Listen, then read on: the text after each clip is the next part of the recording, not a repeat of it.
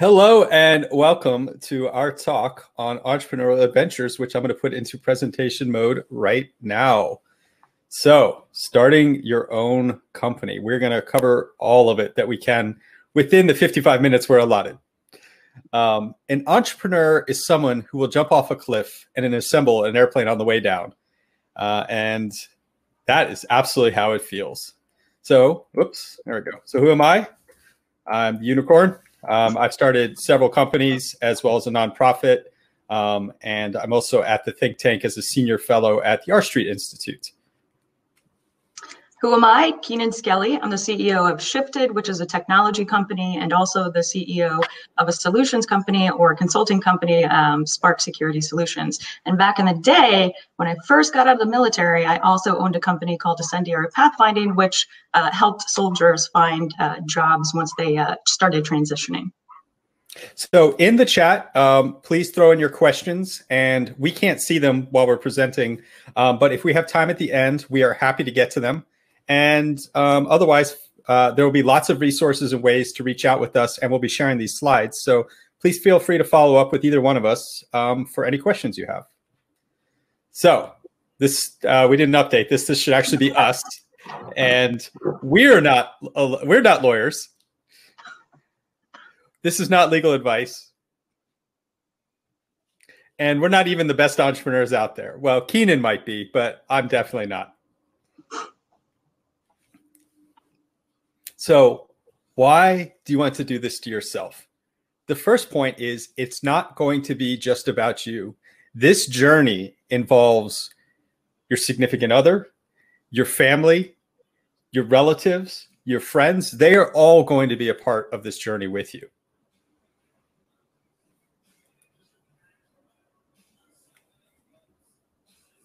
Keenan, do you remember that first time you hit the initial enthusiasm to the drop? Oh my gosh, I'm pretty sure that was just 3 weeks ago. So everything was so beautiful and all of the investors were coming and the idea was magical. And then suddenly there's funding out there and you're like, oh my gosh, now I actually have to make this happen with 4 people. Yeah, it wasn't that long ago. And I think every CEO, every entrepreneur experiences it at different levels. Sometimes you get it right away and sometimes it takes a little bit of time. So I like to call this beginning part. This is the honeymoon phase. You get in there and everything is just rainbows and unicorns as far as the eye can see. And then like Keenan said, then the money part.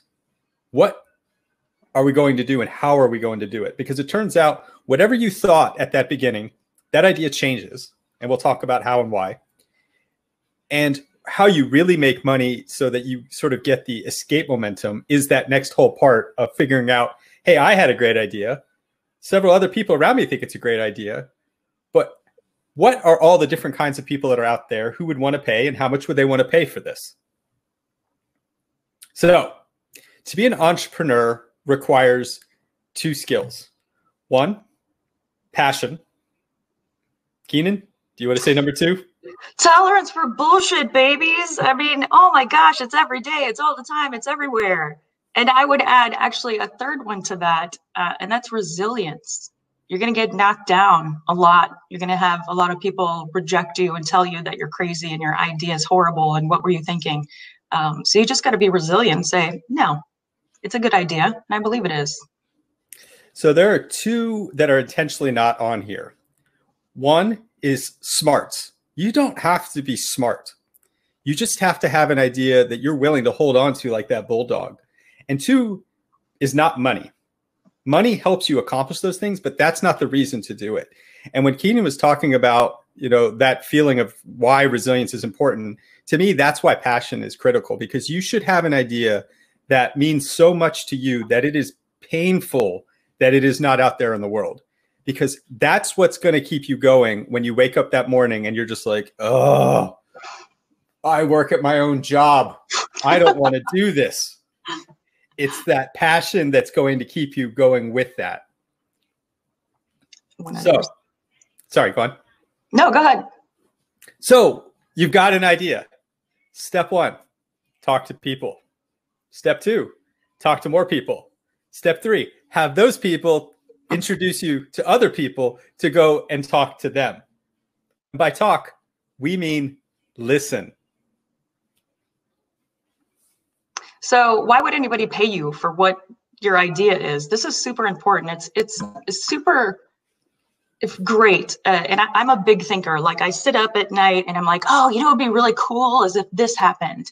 But all of those great ideas don't really mean anything unless I can convince other people to pay for it.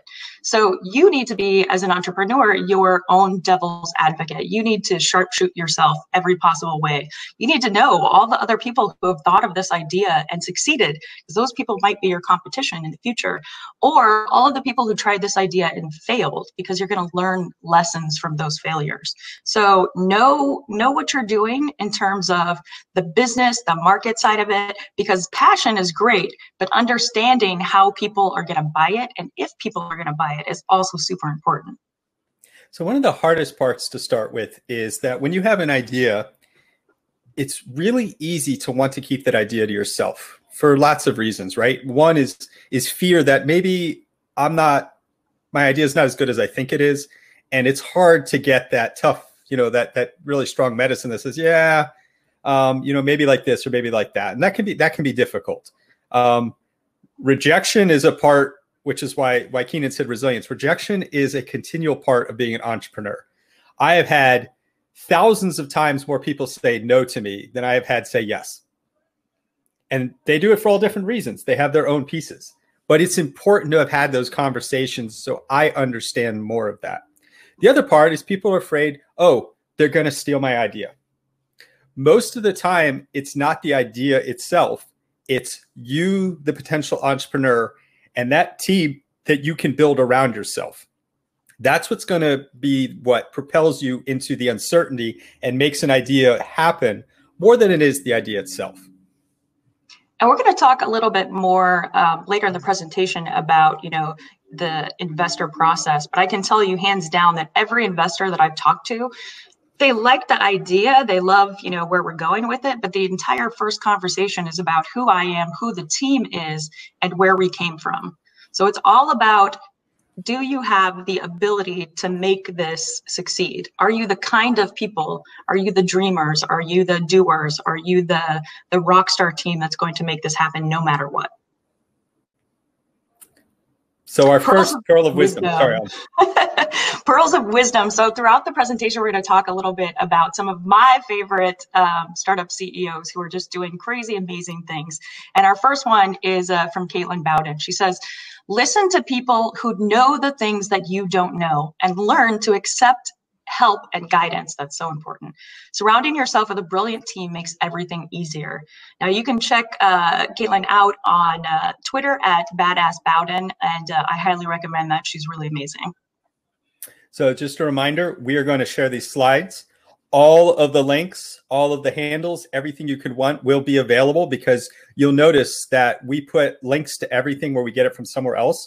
And there's some places where somebody else said it better than us, and we highly recommend that you go check those out. So products versus services. This is the question of, all right, I have this idea. How do I monetize it? There are fundamentally two models to monetize. Either it's a service or it's a product. Services, 1 hour of work equals 1 hour of pay. Products, 1 hour of effort can be whatever anybody wants to pay, what anybody is willing to pay. That is the market proposition. And this is important because this is going to come in later with our understanding of what are the economics of our business, as well as whether or not we want to consider raising money.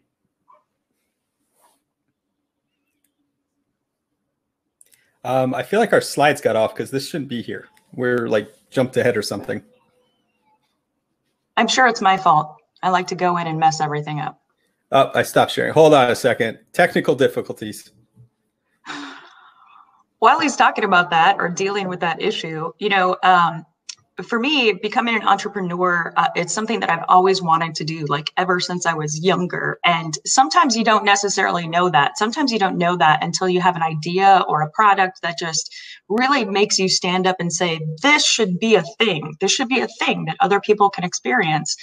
And I think everybody that I know who's an entrepreneur or CEO has gone through that phase where maybe you thought it was a good idea, but then you found the perfect product or you found the perfect idea and you were able to launch that. Okay, so we're back. Some slides got a little bit out of order. So this is the part, okay. So Keenan, you're a solo founder at Shifted, correct? Correct. However, my first company, I was not a solo founder. So I've seen kind of both ways that this can go. And, you know, you have a lot of things outlined here, but it's difficult when you come in with your BFFs, when you come in with the people that you've grown up with, that you love, because business can go a couple of different ways, and not understanding roles and expectations and who's going to do what is absolutely critical when you're coming with your BFF, because you don't know. In my first experience, I ended up doing a lot of the work. And it's interesting how that plays out in terms of leadership, in terms of, you know, equity, in terms of those types of things. Yeah. So one of the things that I've heard as a solo founder is we really like to see the founders to be split evenly, where there's somebody who's good at the business and there's somebody that's good at the tech. And I will tell you that being a founder on your own is very lonely. There's nobody else to bitch to about the business. There's nobody to bitch about the very specific things that you're doing. I mean, all of your folks are doing their own stuff. And so it's very comfortable and it's very common for folks to go to their friends to look for co-founders. And of course, friendship and business don't always go together. And so the key really is setting up those expectations. And one of the big things that mistakes that a lot of folks make is they assign equity on day one. Oh, we're both partners. We should both get 50-50. And then a year later, you find out that after a year, things have changed. Something happened in somebody's life, whatever that is, that 50-50 split no longer feels fair. And so one of the best pieces of advice I can give is, why not wait? Get the business off. Don't worry about the equity. Have it written down. I mean, you want to have this, have it documented, have it legal, but have a point where you're going to assess and agree to that in the future. And if possible, maybe you can establish some metrics. Maybe there is different expectations in that conversation that comes out of what does success look like. Pearls of wisdom. Oh, one of my favorite people. So Alyssa Miller, she says, write down your vision and your mission early. Why are you launching this business and how do you plan to achieve your goals? Then anytime you encounter a really tough decision or business decision and you just can't decide, look back to your vision and your mission and choose the option that helps to accomplish those. So I think this is super important. And I know I've had to do this a lot of times. It's really easy when you start a business and you start to figure out that everybody else has ideas about what your use case should be or what your product should be. And some of those are great and great to learn from, but if they don't fall into what your vision of the company is or what your overall goal of the company is, then you have to really consider that, because sometimes you could start with an idea that really made sense and really changed the world. And, you know, that's what we all want to do. But then you kind of guided off of that path into a direction that other people think that you should go. So check in with yourself, give yourself a gut check every once in a while. This is also a great way to come to a common understanding and to revisit it whenever you are with co-founders. Absolutely. So incorporate. Okay. So the purpose of incorporation is to establish a legal structure. And there in the United States are primarily three kinds: the limited liability corporation, an S corporation, and a C corporation. And these are good because they provide a way that you've now established this activity is not you. Without this, it's you performing the work directly, and that leaves you open to all sorts of potential liability directly. Whereas this, you've established a corporate shell to protect yourself. First up, check name availability. You've got a great name. Turns out 500 other people also had that name too.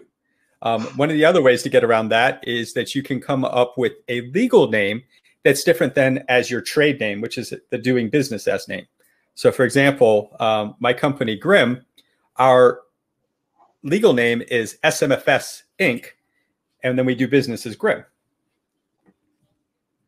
So we, for Shifted, we looked at, we had a very specific company name that everybody loved. In fact, the designers already started making art for it. Like, we were just totally down with it. And in our initial search, we found, I don't know, a couple of companies, but none of them were doing what we were doing. They were all doing very random things. And then one day, somebody on the team sent a link to everybody, and we found a company literally with the same name doing exactly what we do. And everybody was just devastated, and it's horrifying. So when you're going through that process, find the name before you start the work on the marketing materials. I think that's really crucial. Yeah, the funniest collision I've ever had was for a website. Certainly, this was 8 years ago. Grimm.com was taken in the 90s because it's such a common name. And we started looking at different permutations, and we found a conflict with one of the ones we wanted with a hairdresser in South Africa. I'm not making that up. That is 100% okay. True. Who names their hairdressing salon Grimm? Well, I don't know if I would get my hair done there. What? They just take a little off the top. It's a common last name, so that's the conflict.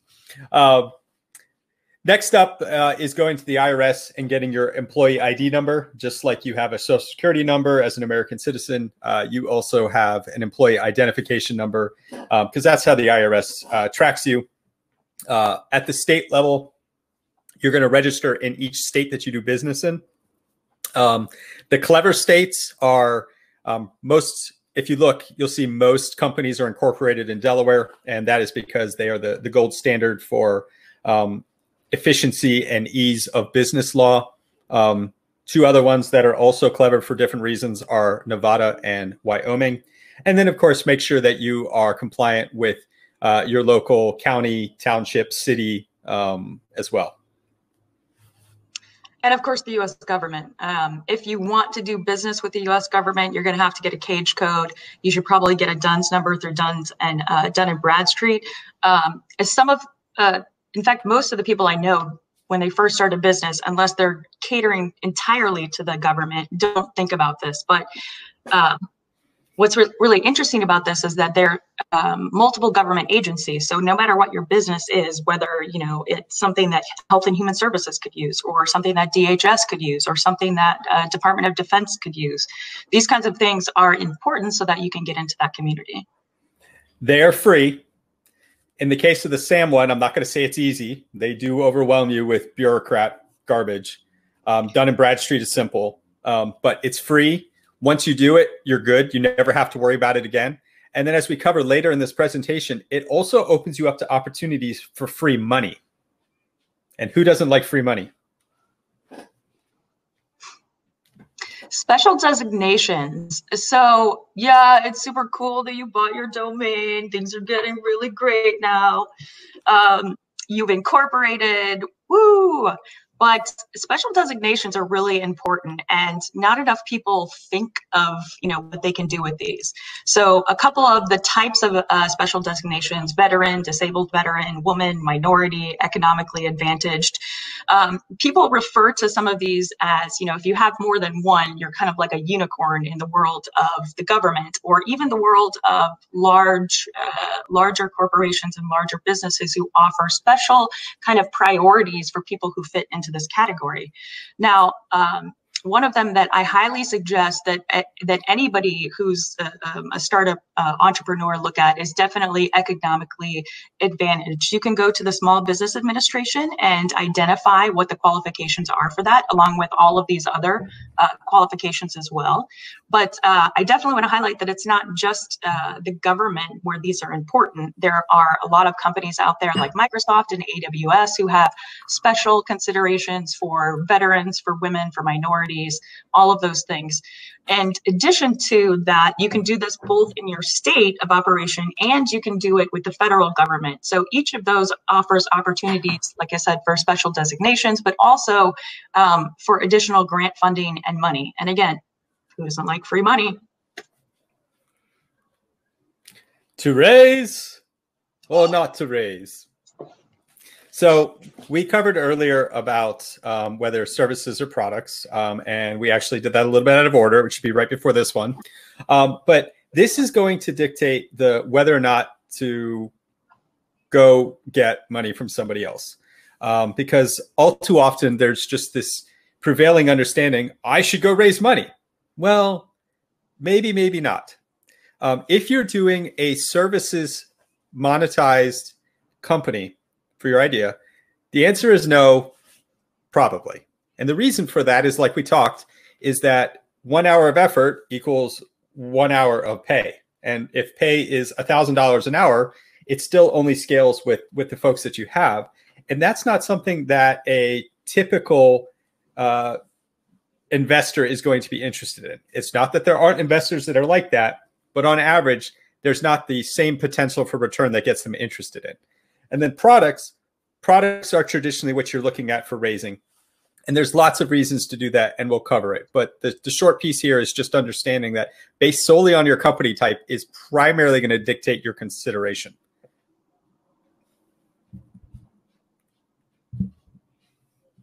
So here is an example of where somebody says it way better than me. Haroon Mir, Thinks Canary. There's the link to the video. Highly recommend you check it out. It's called Bootstrapping Ego. He goes into entire detail on so it's a deep dive on control versus growth. When you raise, you're bringing somebody else inside your machinery. And there's this balance of how much control do you and your leadership team want or need to have over the idea at what phases versus where you really need to go with velocity at the market and investing in that growth. There's also, for those of you who are interested, we're going to talk about pitching and things of that nature now. There's a couple of great podcasts out there called The Pitch and some others that I can drop here into the chat that really walk you through the process of what those conversations mean. Like, when they say they want 20% of this, or they're going to give you a convertible note, or et cetera. Knowing what those terminology items kind of are and knowing what they're going to take from you during the process is super important. So Google it, go to the podcast. There's a lot of great resources for that. And we'll cover some of that in the presentation with considerations of equity, but certainly not to the depth that she's talking about. And those podcasts are fantastic. So, types of investors. What kinds of investors have you seen, Keenan? I've seen lots of them, and they're all super interesting. And we're going to talk about this a little bit later too. Not all of them are right for you. So take the time to learn about what each of these are. Google is your friend in this case. Understanding the kind of pitfalls of maybe having friends and family help, the pitfalls of maybe getting into incubators. I find this a lot, and I know he's going to talk a little bit more about some of these, but with incubators in particular, a lot of people who are starting a business have a great acumen for business, have already been in business for a while before they come into it. So incubators, for example, will offer to bring you to a location, and they will say, we are going to teach you how to do business, or we're going to teach you how to do, how to make your business succeed. But some entrepreneurs already know that. So you kind of have to know yourself and your team and understand what the value of incubators and those types of opportunities actually are for you. The other reason it's important to know the different types of investors is when you start putting out into your vibe into the universe that you're going to raise, people are going to come out of the woodwork. And most of them are going to be 23. And an associate at some place, and they're gonna want 30 to 60 minutes of your time. And the most valuable resource you have as an entrepreneur is time. When I started off on my first raise, I would say probably 80 to 90% of the meetings I had for a while, I could have, if I had known what I was doing, I could have avoided those meetings. They were absolutely non-starters from the start, but I didn't know that. And the reason is that when you are so if we're talking about starting a company, right, we're talking about seed level funding. There are only a few kinds of VCs that are actually going to be at that stage, because that's considered the riskiest stage. This is, I'm going to be throwing anywhere from, $50,000 to maybe a few $1,000,000 to a company that has no proof that this is going to go anywhere. You see a lot more investment in the later stages like B, C, and D, where that's where you see the big money that comes into it. There are lots of companies with lots of money focused on hey, this idea is already proven at this point. I just want to jump in and get a share of that at the end. So knowing that in advance, that's a question you can ask. Do you invest in seed companies? And I guarantee you, most of them will honestly tell you, no, we don't. And then they'll still want to talk to you. Well, we want to establish a relationship with you. At that point, it's your choice. I will tell you the answer should also still be no. Because again, time being so valuable, you speaking with somebody that hypothetically in 2 to 3 to 4 years might be valuable at that stage is probably not worth it. I would say you also need to interrogate these guys, right? Like you said, you had some of them who were, just not the right fit, and really you shouldn't have been spending your time on that. I find that kind of using your investor meetings very much like interviews is important. You need to know exactly what you're looking for. And sometimes you don't. Sometimes you go into that first meeting and they ask you and they're like, okay, so how much money do you want? And what's it going to look like? And what are the percentages? And you're like, is he speaking English? What did all of that mean? So it's hard to figure that process out. But if you do just a little bit of research in advance, if you check out, there's some great websites out there that talk about each stage and what you should be looking for and what you can be looking for, then you know the right questions to ask when you're talking to these investors. And so while they're not an investor, I threw it down here because this is free money to help bootstrap. The SBIR program, the Small Business Innovation Program, is free money. So it comes in 3 different phases. Typically, phase 1 is about $50,000. Phase 2 is $150,000 and up, and then phase 3 is commercialization and release, and that can be anywhere shy of $1 million. So that's free money where the government is saying, "Hey, we think there's something that could be interesting in here. We want to help you get the idea going." So again, this goes back to if you have a DUNS and a CAGE code, you're able to freely participate in this program, trying to get money to match requirements that the government sees. All right. So you're going to raise after all. The pitch deck. So this is taken from Ron Gula. And in short, there are 5 core elements to a pitch deck. In one slide, what is the problem? And it is really key to put this in fundamentally one slide, because this is the start of the elevator pitch. This answers the why. This is the what. This is all of that up front, because I'm sure you've all heard the cliche, they don't have the attention span to get past that. It is so true. They don't have the attention span to get past that. This is the hook. This is the hook. If they don't get the hook, it's not coming in. You're not reeling them in. And the hook needs to be tight, because you're going to be talking to folks that don't know your space. Certainly they don't know the space as well as you do, right? You're the one who has this idea. You're the one who sees this innovation and this possibility. That hook is your ability to translate that to somebody who's not an expert. Second, the how. What is your solution? Now, you can do this in more than one slide, but be able to tightly explain your solution and how it meets the what. Proof. Do you have proof? Even if you don't have paying customers, surely you can, well, not surely, but it helps to go and find folks who are willing to try your stuff out for free, right? I mean, this is not the artistic, hey, you're doing this for exposure. This is, you have a beta idea. It's not ready for prime time. And it's not at the point that anybody would pay money for it. Having somebody willing to just play with it, though, and give you that feedback, that's a strong signal at this stage. And just a side note on that, sometimes your product is a little bit further along, maybe paid POCs. So don't jump right into customers, but if you're a little bit more mature, then you can start doing paid POCs and still get that kind of affirmation of the product. Yeah, anybody who can say, I've seen it, I've touched it, I'd be willing to buy this someday is worth something. Funding. Keenan, you've been well into the funding cycle right now. All the good times. How much do you want and what are you going to do with it? That sounds really harrowing when you first hear it. You're like, what do you mean, how much do I want? I want all the money. Obviously, I want $40 million and I'm going to build the best company ever with it. But that's not realistic and it's not actually going to be effective for you. So what you need to do is dial down into a time boxed area. For the next 8 months, I need this, this, this, and this. I need these 2 engineers, I need this sales pod, and I need a marketer, one marketer to make this magic for the next 8 months. And then outline exactly what those critical moments are for each of those 8 months. We're going to have this delivered to this potential customer. We're going to have this completed so that this potential customer can, come into the product once it's finished. Being able to tie that timeline and the actual outcomes of how the money is being spent to acquire customers is absolutely critical.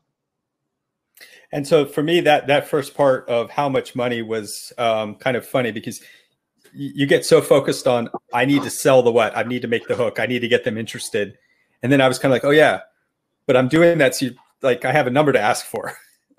And it took me a while to figure that out. And then the final piece here, which I put in an asterisk, is your team. Like Keenan said earlier, the you is most of what's going to make this sale. All of those parts are what the VCs are looking for to be able to understand the idea. Half of it is you being able to sell why you, why your team, and how you're going to adjust. Because everybody reasonably knows that what you have today on that pitch deck is a snapshot in time. And I want to understand, are you capable of adjusting to whatever that reality is? Whether that reality is a normal environment where your product turns out to have different customers or a different view than you thought, or let's look at 2020, which has been just a raging dumpster fire that nobody predicted. How do you adjust to that as an entrepreneur? Absolutely. I think the other part of that also is they really want to see that you've thought about it, right? They want to see that you've thought about the problem, that you've really thought about the solution, that you've thought about who's going to buy it, and some of these other really, complicated concepts. And the fact is that a lot of entrepreneurs come into this situation, come into a pitch without any of these ideas. So if you can nail these 5 key points and demonstrate that you've thought this process through, you're doing pretty good. You're ahead of the herd. Oh, goodness. It never ends, ever, ever, ever, ever. I found this GIF on the internet and I almost cried because it's so true. You will talk to companies, you will talk to VC and equity, and they'll say, wow, this is really fascinating and we're super interested. And we'll call you back in 6 months and see where you guys are at. Are you kidding me right now? We went through 3 weeks of time. So part of this goes back to your time management, but part of it also goes back to your ability to know your pitch inside and out, because it never ends. You will get phone calls on planes, literally on planes, and somebody will say, we need you to talk to this investor and tell them the pitch. And you're like, I'm on a plane. And they're like, and you need to be ready to do this in your sleep. You need to be ready to do this to random people that you meet on the street. It's not just your 30-second elevator pitch. It's you selling this brilliant strategy and vision that you have and how you can make it happen to literally anybody that you meet ever, ever, ever, ever. It's well above and beyond that 30-second pitch. It's you pitching your future, your life, the future of the company, the future of your technology. And if you don't do it in your sleep, if you aren't so familiar with this pitch that you can just blah anytime, you got to get better at that. You got to work on that. How many pitches have you given, Keenan? This year, probably 100. And I would say more than half of those were not relevant at all. A lot of them were, but a lot of them were not. So yeah, over my time, I've probably given 150. But the number that I always have in my head is it was probably about 1,000 meetings. Yeah. When not pitches. This isn't even around the pitch.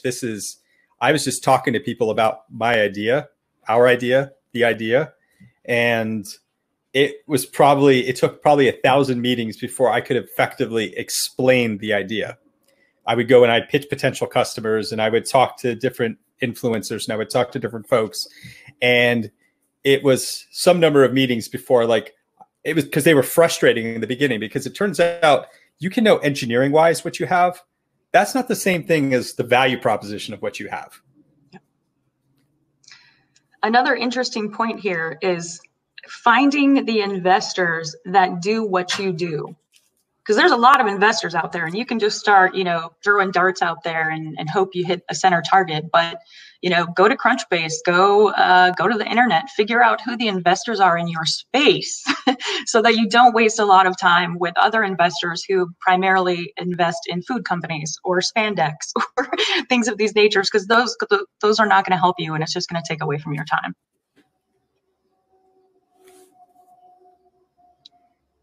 Oh no, this one's all you.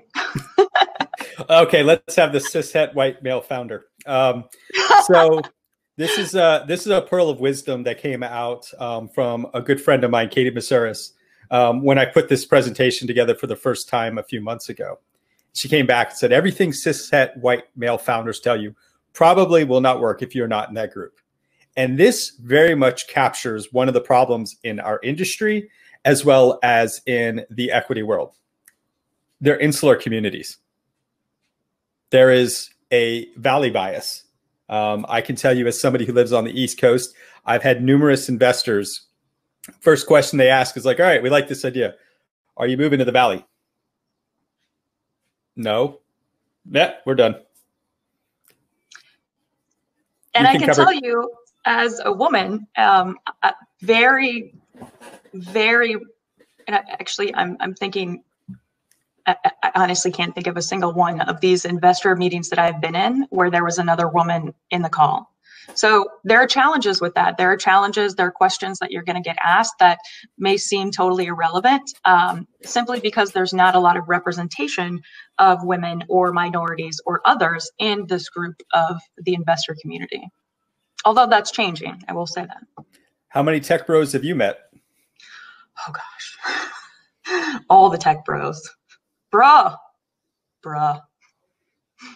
And what is that like? It's not cool. It's unfortunate. And in my mind, so your meaning of tech bro might be a little bit different than mine, but my meaning of tech bro is, hey, you don't have enough experience in technology and you didn't spend enough hardcore time, coding to be able to understand this concept well enough. And they're like, but we know everyone in the tech community. We know everyone. We know the guy who built the internet, okay? Like, personally. And, you're just not there. To me, that's a tech bro. But your definition might be different. Oh, no. That's exactly what I was putting down there. Oh, good. And this is what the challenge is this community makes decisions based on relationships. And it's difficult, right? If you don't fit the archetype they have in their mind, which a lot of it, of course, is the cishet white male, it's really hard to crack that crust to get full access to raising. And it's important to recognize that this is what we face. It's not fair, but it's better to know what it is. I would say, though, there are a lot of great firms that are coming out with, wonderful diversity and wonderful women who are leading VC companies. And if you want to go after those, you can find them very easily on Google. And just email them or call them and say, hey, I'm this minority, I'm a woman, or I'm this kind of diverse group, and I'm really interested in learning more about what you have. And 9 times out of 10, they're going to take your call and they're going to listen, because that's exactly what they're there for. And that's one of the other reasons we highlight multiple female founders is the founder community is your best friend. So these are resources to help you find those appropriate investors, to find those folks who are going to help. Absolutely. Hey, finding your people.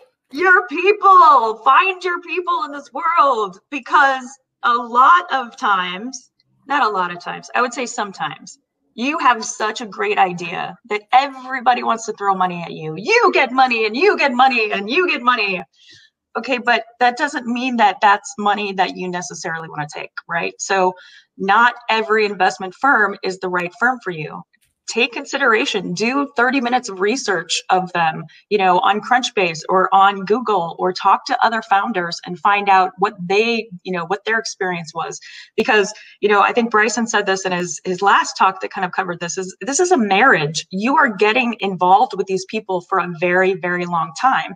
And if they don't share your beliefs, if they don't share your ideals, if they don't share your understanding of what the business should be, then it's not the right fit for you. And you don't want to be in that relationship for 10 years. You don't want to be in that relationship through your seed round, your A round, your B round, because that is a lot of headaches with somebody that you don't necessarily agree with.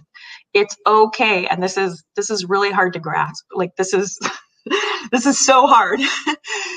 It is okay to turn down money from investors or investment firms that you do not fundamentally agree with. It's okay. I'd say that even broader. It's okay to turn down money from anybody. You're going to have customers who try to bully you and try to shift you away from your vision. And like Keenan talked about earlier in the presentation, write that down. When we quote, it was Alyssa's pearl of wisdom. Write that down, revisit it. Don't forget it, because you're going to find so many distractions and so many opportunities to chase. Investors are going to try to drive you to one market or the other. Large customers are going to dangle large checks for you to try to go one way or the other. Stay true to what your vision is. It's okay to turn down the money that might shift you from that. Yep. Addressable market. So there are different kinds of customers. Understanding who those customers are, what makes them their different colored unicorn in this case, and what is the deal value on average for those different kinds of customers. So this is a question that a lot of people get stymied on, because VCs want to know, what's the addressable market? Hey, you've got a new idea. That's cool. That sounds risky. How much potential money is there to be made? A lot of folks will be very broad with the answer here. Like, well, red teaming is a $2 billion market. Therefore, I think I can get 10% of it. Okay. What does that look like? Right. Yeah. That's exactly the response. They're going to be like, yeah, try again. And Andrew Morris joked a couple of months ago he's from Greynoise Intelligence. And he was just saying, you know what? I forget my addressable market the second I walk out of the VC meeting. And there's truth to that too. The reality is this is important in as much that, it's kind of an exercise.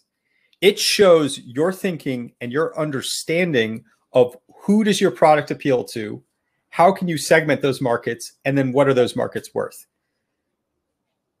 Your thinking is what's being measured. And it should really change over time as you understand your market better, as you understand who's buying this, who wants to buy this. That should totally change. So economics. What does an employee cost? So this is a flip side of the addressable market is what our potential customers represent.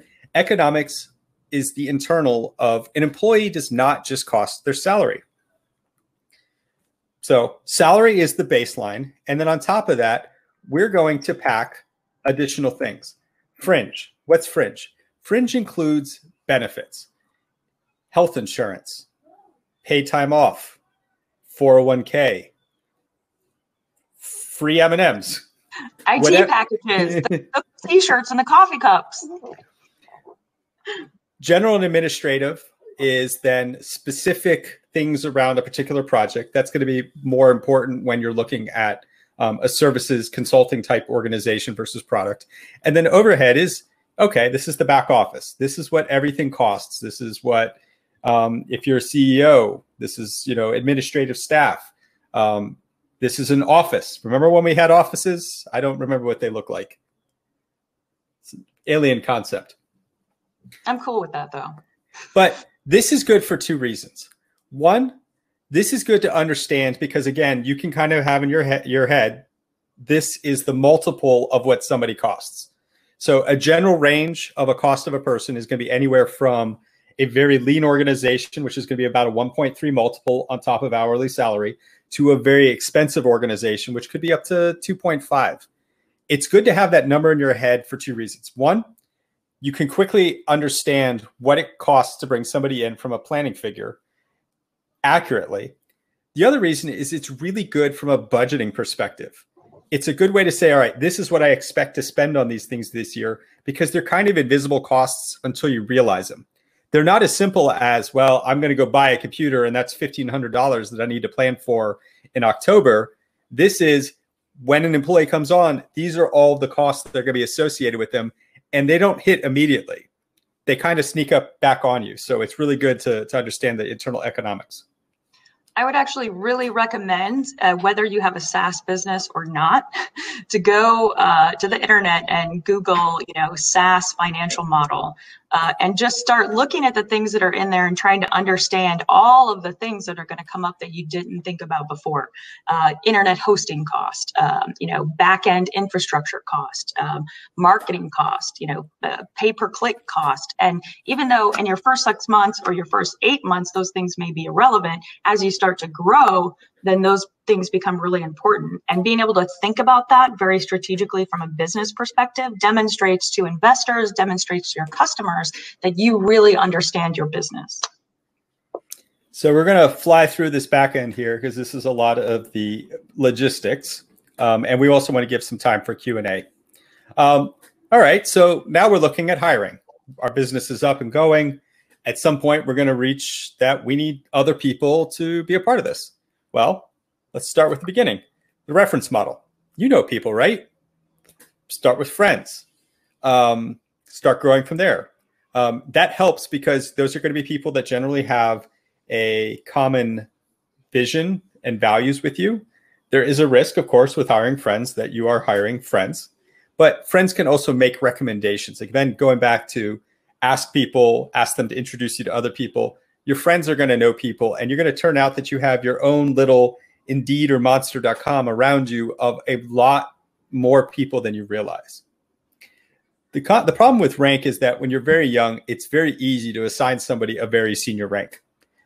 Chances are that the Grand Admiral, Senior Vice Executive President of Customer Success is most likely not going to still be that role when you grow to 500 people. And it's going to be very awkward when somebody has that rank after 5 years and you need to bring in somebody who's actually had the experience to help take your company to the next level. Incentive, there are different ways to incentivize. The thing about equity is I believe that you want everybody to have some level of being personally invested in your company. Not everybody believes that. And on the flip side, just because you showed up to work and you get great salary and great benefits doesn't mean you're entitled to a significant piece of that company. Equity really wants to be tied to the folks that have either really put blood and sweat and something in it, or represent a significant value proposition to where the company can go. An even safer option to do that is, in fact, options. Options are where we're going to give you basically paper conversion to equity. So this is good because it's not a taxable event. Equity is worth something and that has to be taxed. Options are saying, hey, whenever there is a transactional event in the future, either the company is bought or somebody decides to convert those, it's not taxed until that moment. And then finally, the last piece, of course, is the straight cash bonus. I generally, for a product company, bonuses are not something that you're going to be actually that interested in the beginning because you're trying to get something off the ground. Cash is your lifeblood. And giving bonuses can be difficult to trying to get that thing going because at the end of the day, you want all of the money to be going back into the idea because everybody that's working there is fundamentally trying to get that idea to take flight. And you have to have a growth mindset, and you want people in your organization who also have a growth mindset, who maybe don't need those bonuses right now or don't want them, but they know that they have options, or they know that they have a little bit of equity. So those things kind of balance out, and you have to figure out there's standards for, you know, different roles and responsibilities and what should be given and what shouldn't be given. But at the end of the day, it's your choice to who is really driving this company and who's really in it and how you want to reward them. Oh, pearls of wisdom. One of my favorite people, Kate King. Don't be afraid to be original. Great companies are born out of original ideas and the innovative experiences created by collected greatness. So all of the things that you've experienced in your life, the good folks, the bad folks, they have inspired you to make this product. They've inspired you to do the service. They've inspired you to go above and beyond and do something. And it's okay if not everybody likes your idea, right? It's okay if not everybody agrees with you, because your originality is going to be much more valuable in the long term than trying to do something that other people are kind of doing already. Be yourself. The challenge with truly innovative and original is that the finance people will, there's a direct correlation. The more original and innovative it is, the less they'll understand it. Yep. This is where your pitching and your ability to sell your idea, not on a technical engineering level, but on a how this is going to change the world level. That is so important. You have to have that. You have to have that passion. You have to really convince people at a high level why this is the best idea since sliced bread. So benefits, this is where we were talking about fringe. Out of the gate, you don't necessarily have to have policies. It's going to be small. You can trust people. At some point, you'll want to figure out what are your standard policies and understanding around holidays, vacation, hiring, and firing. Timekeeping is less important in product. It's definitely important in a services company. That is your lifeblood to being able to capture, again, an hour of effort is being able to prove that your timekeeping is accurate. Health insurance, 401k. 401ks, you also want to consider what kind of match do you want to make and how do employees make matches against that. There are ways to cheat out of the box. That is the professional employment organization. So you basically join a large company, and your company is like a set of employees in that company, but you get the scale of the benefits. I personally have never done this. It has been pitched to me over 8 years and has not made sense, but I do want to highlight it as an option where they will do all of this out of the box for you. So I have actually done this twice, and I really enjoy it, because when you're super small and you only have 5 people or 4 people, being able to rely on somebody entirely to just handle all of that is huge. When you try to do that stuff by yourself, you know, when you have a couple of people, it's okay. But as soon as you start getting past, 10 people, then it becomes complicated. Then the paperwork becomes a little bit hectic. And I personally would rather focus on the vision and the strategy and, the selling and all of that fun stuff than the day-to-day management of that. So I personally like the PEOs, but again, it depends on what you're doing, how many people you have, what kind of time you want to spend on it. Do you have a particular PEO you want to recommend? I have used Next Step with great success. So I would definitely check that out. They do all sizes of businesses from small to extremely large. So lots of different options. And on top of that, part of the benefit of being part of a PEO is because they're such a large organization, you get the benefit of discounting that you would not get when you try to go to these companies yourself. So when you're talking about the 401k, when you're talking about the health insurance, you're getting really amazing discounts based on not only the number of folks that you have, but what type of business you are, what type of industry that you're in. And that can prove to be very valuable, especially if you're one of those, disadvantaged companies. If you are one of those minority companies, that can be very helpful for you. Back office. So we're going to run through this quickly so we can get to Q&A. Contracts. When you're small, people don't necessarily expect you to have them. Recommend that other people send you the contract. And this ties into legal. Have a lawyer who can help you review that unless you're comfortable with terms and conditions. Human resources is not something you usually have to worry about until you're later. This is going to be more about the policy so that everybody feels treated fairly. Payroll. Payroll is complicated. That's something you're going to want to contract out. I have a recommendation at the end. The PEO that Keenan mentioned will take care of that for you. Accounting is critical to your business because that is your system of record of financially everything that happens. The first time you get an IRS audit, you will be very glad that you didn't do your own accounting. And then my final cheat here is when you get that first contract, you are going to most likely be required to have business insurance. Business insurance is anything from like errors and omissions, general liability. Don't worry about it. Win the contract, agree to the terms and conditions. You can get whatever the required insurance is that's dictated in that contract within a couple of days before you have to actually execute the work. So, and you can do this in negotiation. So of course, my point is I'm not a lawyer. We're not lawyers. Keep this legal. That's not something you have to worry about till the end.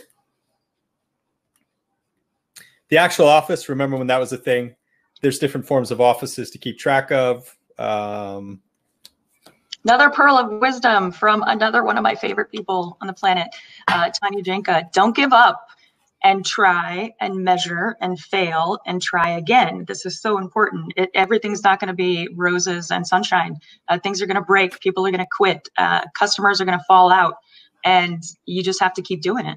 Don't give up. Keep driving because this is your passion, right? This is what you can't live without doing this job.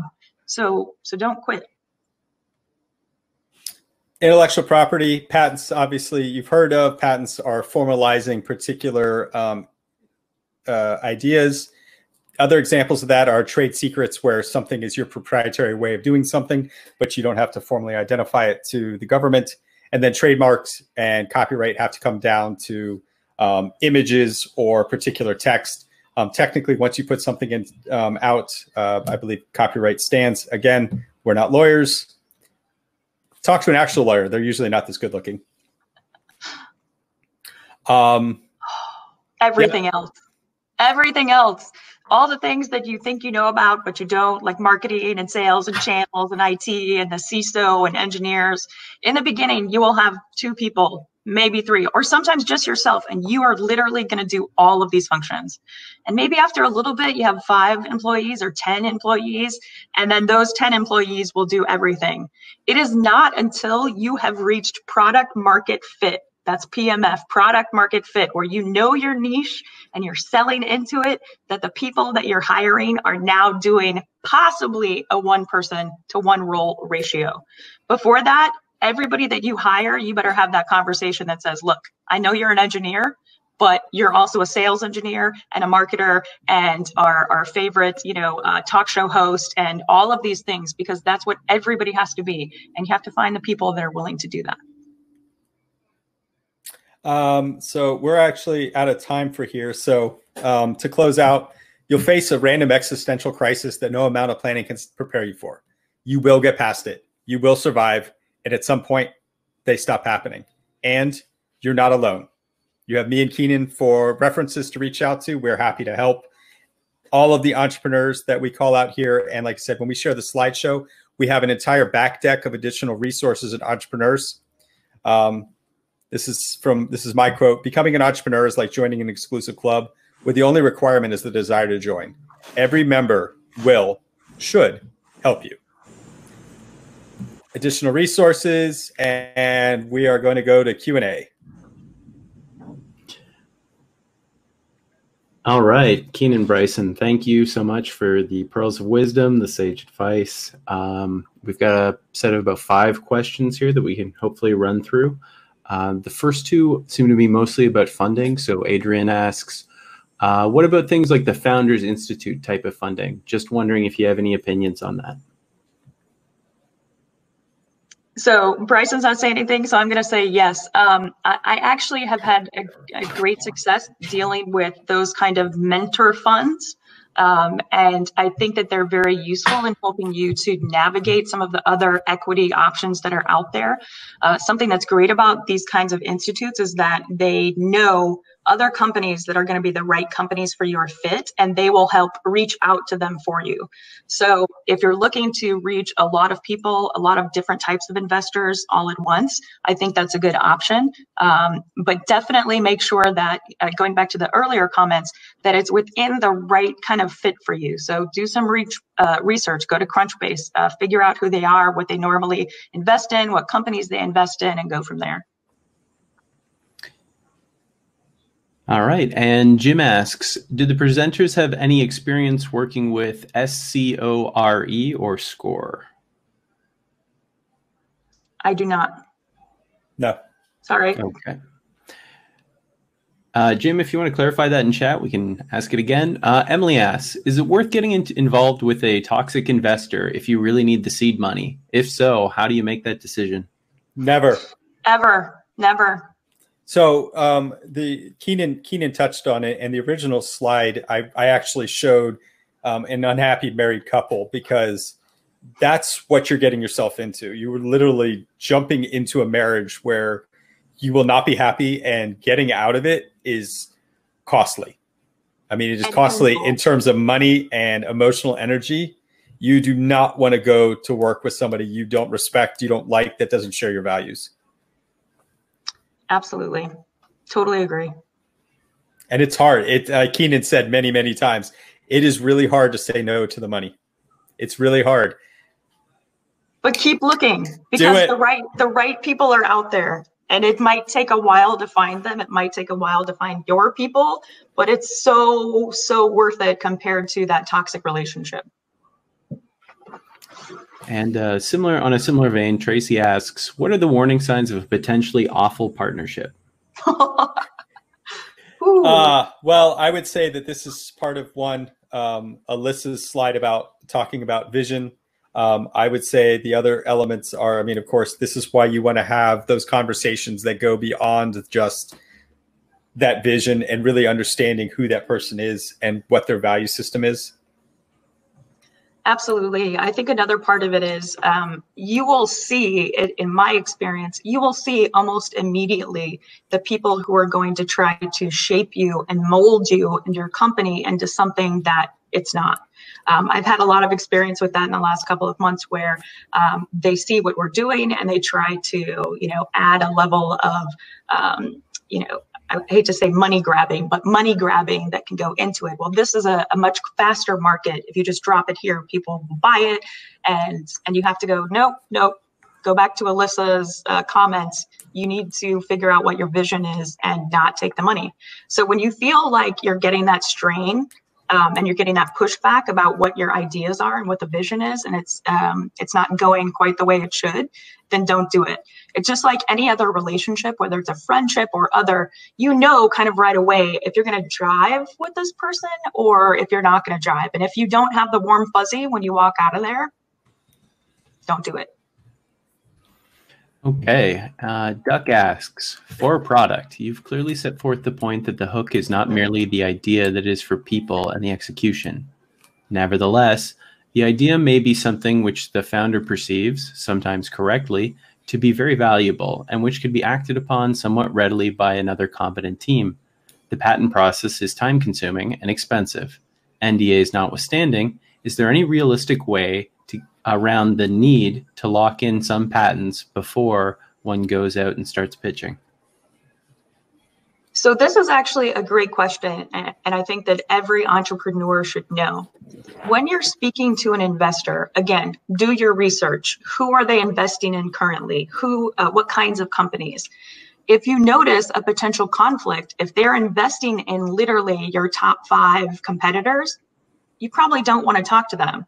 And if you do talk to them and they don't tell you up front that they have a conflict of interest, then you walk away. So this is really important. This gets back to that integrity. This gets back to knowing the investors, knowing who's coming to the table. Yeah, I absolutely agree with that. There's a certain agreement to talking with them, but I have only met one VC that I've ever found untrustworthy. There have been I've been ghosted plenty of times and all sorts of other shady shenanigans, but only once have I ever felt like there was actually an integrity question. All of the rest of them, I mean, they don't, again, the idea is not the thing. And what you present in the pitch is not going to be the patentable part. Yep. You're going to be mostly showing the value proposition in a high level. If you're getting down to the technical details where somebody can replicate your patent, you're either talking directly to a nation state or you're pitching very wrong. Yeah. High level, really high level, more than an elevator pitch, but not technical at all. In fact, there should be no technical conversations at all with investors. All right. Such as Mita asks, how long did it take for you to decide to pursue a startup, from the seed of the idea to the first pen to paper, and why'd you make the jump? So my first startup, one, I never thought I would be doing this. This was not like a thing. I guess I had somebody in the summer of 2012 tell me I should start my own company. But I was like, I don't want to do it if I don't have an idea. And then it was October of 2012 that I was flying on an airplane and I sketched something out on a cocktail napkin. And yes, I still have the cocktail napkin. And then it was January 2013 that I started that first company. The idea for Scythe only came around when a very large retailer came to us with a particular challenge. And I wasn't looking to do something else. And when they came to us with that, it like jogged my mind in a certain way because they had half the idea. And I was like, well, wait a second. If you're asking for this, that means all of these other things. I'm going to build that. And I went back and pitched to them and I said, I want the intellectual property. I have a different idea. I'm still going to meet your requirement, but I want to spend my own money to like try to do something with it. And they said, yes. They're like, all right, that sounds cool. And then they actually helped me develop the idea. And that was probably the biggest thing that struck me as a product vendor, because before I became a product vendor, I made fun of them like everybody else does. Oh, slimy product vendors. And then I realized that there are a lot of people out in the industry who are willing to help out innovative product vendors because they realize that that's the edge of what's possible in cybersecurity. And they really like are your friends. Like they're like, hey, look, we know what you've got isn't perfect. Like we know what you got probably is barely operational, but we believe in you and where this is going to go. We want to help now. This is the prototypical early adopter. We want to help now with giving you some money because we know if we can keep this idea along, we're really excited where it's going to be in 2, 3, 5 years. And that's really why you need to talk to other entrepreneurs also, especially in the InfoSec and the cyber community, is being able to identify those kinds of customers, those kinds of organizations who are willing to go in early and, seed this and feed it and watch it grow are immensely helpful. For me, my first startup was born out of frustration when I first got out of the military. And the process by which they kind of kick you out and say, go get a job and have a life is not optimal. So I really wanted to create a network of people that could help vets really get into really high quality jobs. And at the time, there weren't a lot of people doing that.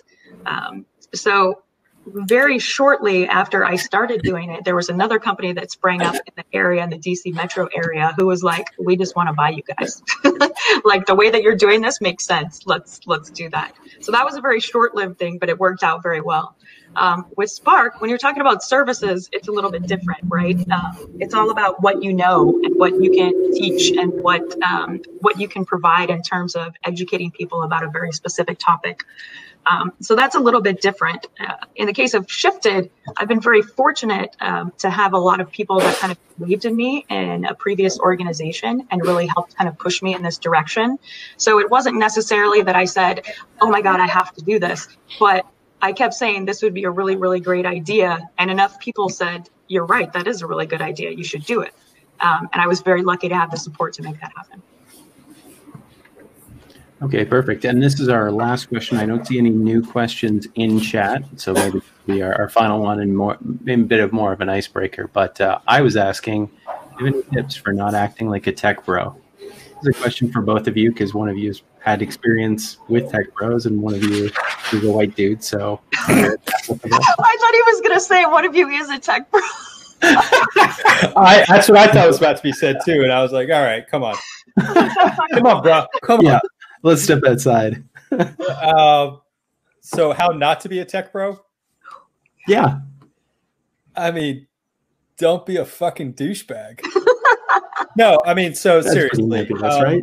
I think the biggest problem that I see in our industry and I see in our culture is empathy.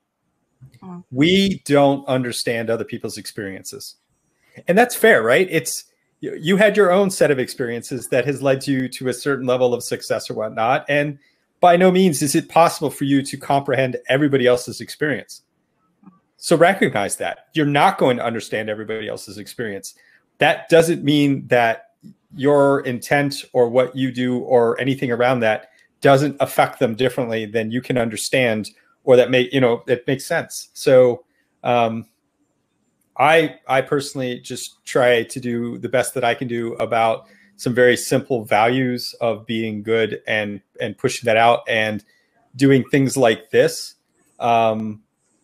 where give back to the community. And yeah, I'm not going to say I don't make mistakes and I'm not sometimes deaf to things that I don't know or don't understand. I didn't necessarily come from a super privileged background, but I'm constantly trying to be open to understanding what else is out there, because I really believe that security can only be solved by the diversity of the human experience, like by definition.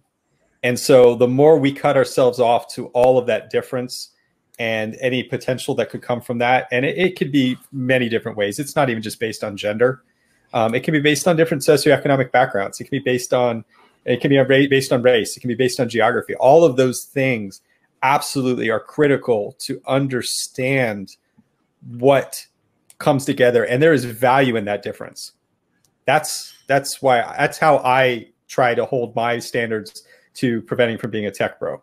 And I'm not perfect, but I do the best that I can. So I think just to take that a step further, and honestly, that's a perfect answer. And that's what we all should be trying to do all the time. But I think also remembering that, you may be an expert in what it is that you do, or you may be an expert in this particular kind of technology, but that doesn't mean that there aren't other people out there who are also experts who have a different perspective.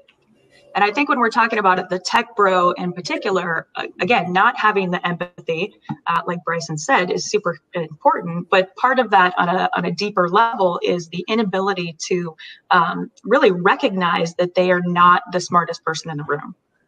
So when you're thinking about that, when you're giving presentations, when you're talking to other individuals, recognize that you're okay. But you're a human being and you're not perfect, and nobody is, and that's okay, which is exactly why that diversity and inclusion is so absolutely critical. All right, perfect. So that brings us full circle around and having empathy to Tracy Malief's keynote from this morning. So we're on good ground.